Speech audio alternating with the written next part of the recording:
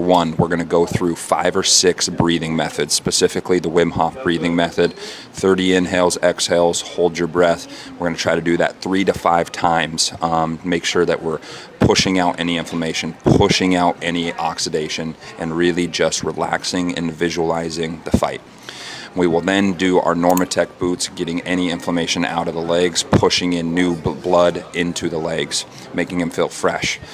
3, we're going to go through our mobility, flexibility, stretching, and strengthening.